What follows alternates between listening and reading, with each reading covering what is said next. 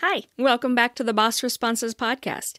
Today, my guest host of the week, Lizzie, Davey, and I are going to talk about what to do whenever you're having a hard time finding consistent work and are often experiencing the dreaded dry spell.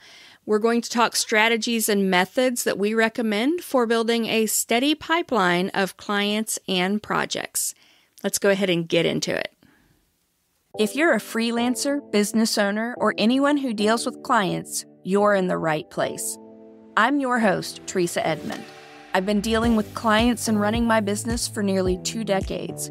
And in that time, I've dealt with my share of doubt, imposter syndrome, and not knowing what to say when a client asks a question I wasn't ready for. I created this podcast to empower you with the boss responses you need to grow your business. Each week, my guest co-host and I will bring you 5 episodes packed with practical insights. Monday through Thursday, we answer your questions. And Fridays, we dive deep to explore how our co-hosts embraced their role as the boss of their business. Welcome to Boss Responses. We are back for day 3 with Lizzie Davey. Lizzie, the question today is, I have had a hard time finding consistent work and often experience dry spells. I went through this phase and I hated it.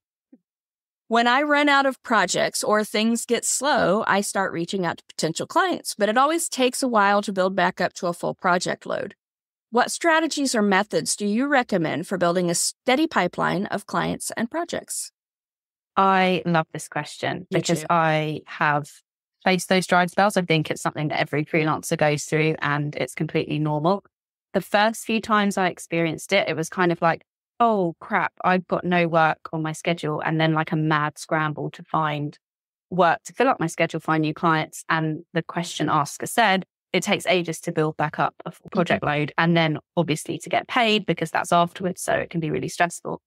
So what I always recommend and what I do now is I'm constantly marketing in the background. So even when I'm really, really busy, I'm doing passive marketing. So I think there's 2 kinds of marketing freelancers. There's active marketing and passive marketing. Active marketing is when you're pitching people. So when you actively need work, asking for referrals, really putting yourself out there.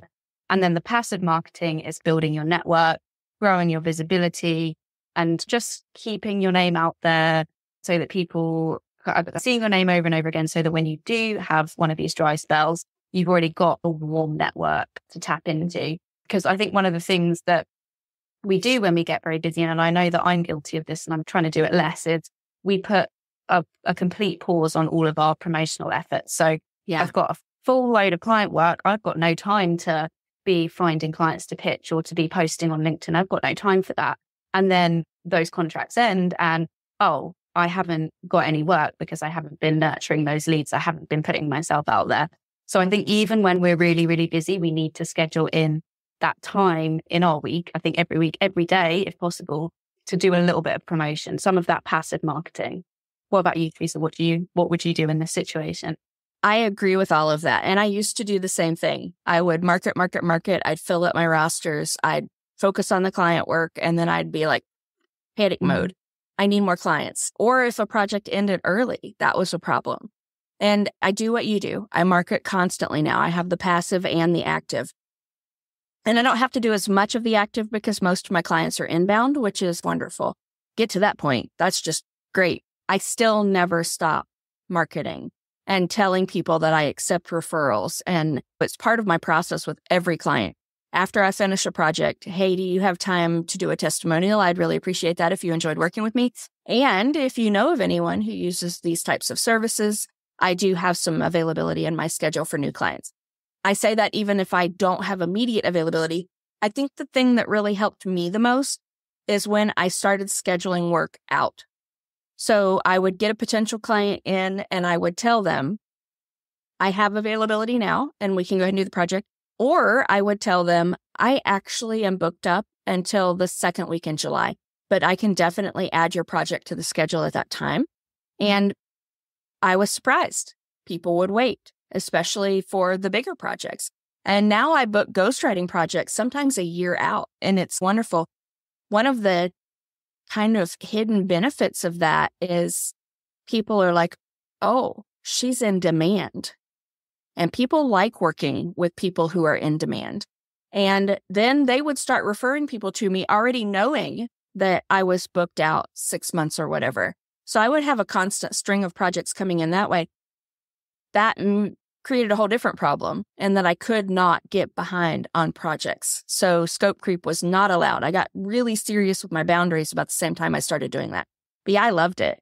And I do that. Do you book out or do you just stick with the current? Yeah, I try and book out. So most of my clients are reoccurring anyway. I don't call it a retainer because we're not signed into a set amount each month, usually because that's my choice and I don't like that level of commitment. But we do have, we will have a 6-month working relationship with a certain amount of pieces per month that we decide at a month in advance. So I'm usually booked up maybe 2 to 3 months in advance, definitely.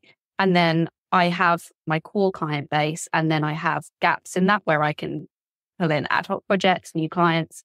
So I often start filling those gaps in 2 months in advance because I often find it takes a little while to get contracts going as well. Yeah. So a client will get in touch and they'll be like, hey, we need a writer. And I'm like, cool, let's get going. We'll have a discovery call. I'll send all the contracts and documents. And then a month has passed. And then, so it takes time to set up a proper working relationship. But yeah, I am booking out more in advance than I used to. And it gives me comfort knowing that I've still got work in a few months' time. It really does. And it also helps with cash flow. You have a general idea of what's coming in the next couple of months. And I think that's also important. A lot of what we do for our business is for peace of mind. And we need to realize that a lot of those systems really help with that. I really liked what you said about the ad hoc projects because I intentionally leave room in my schedule for last minute projects. I also hold a block of my schedule. I like retainers. Do you? People do. Yeah. And it locks you in with a client, but I'm so careful with who I choose as a client that I feel pretty safe with that. What I like about them, though, is my retainers are all paid at the beginning of the month. So I don't have to do that thing where I wait for 30 days or 60 days or 90 days or whatever their weird payment process is. That's one of the reasons I do that, because I don't like that not knowing. I'm not scatterbrained. I am incredibly focused on what I'm doing in that moment. And if I've finished a project for a client, in my mind, I've finished the project for the client. So I will forget to chase down payment unless I have a system set up that reminds me, hey, check to see if I've received the payment on it. Now I use Bonsai and it reminds me. It'll say I have an outstanding invoice. It'll tell me that it's sent a reminder to the client already, which is wonderful. But I learned that I couldn't do that. So I switched to retainers so that I had the payment up front. Then it was done. And then I could just do the work and relax and enjoy life. And that's where that went. Do you have a kind of set payment system that you have set up where they have to pay within 30 days or whatever? Yeah. So my payment terms are net 30 and I invoice on the last day of the month or as close to the last day of the month. And I've got it automated to go out, and then it will also automate reminders throughout the month so that they pay.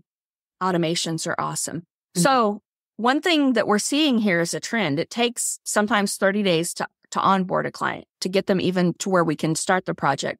And then very often we have 30 days after that month is complete before payment comes in. So if you are entering a dry spell, if you have not been marketing for clients and you reach the end of a project, it could be 3 months before your next payment comes in. Yeah. And that's a major thing. It's scary when you think about it like that. Yeah. So don't experience dry spells. So consistently market. That, I think that's the lesson here. It's not just something you should do. It's something you must do if you want to keep your business running smoothly.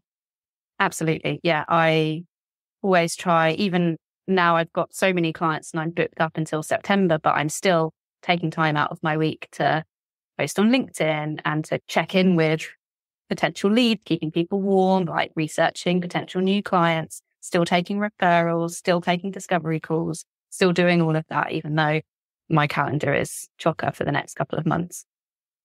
I'm so proud of you. I'm proud of me too. I think that's great.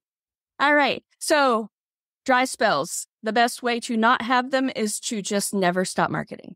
Mm-hmm. And that's inbound and outbound. Just keep the clients coming and start scheduling out. Don't be afraid to tell a client they have to wait. Some of them actually really like that. All right, come back tomorrow for day 4 with Lizzie.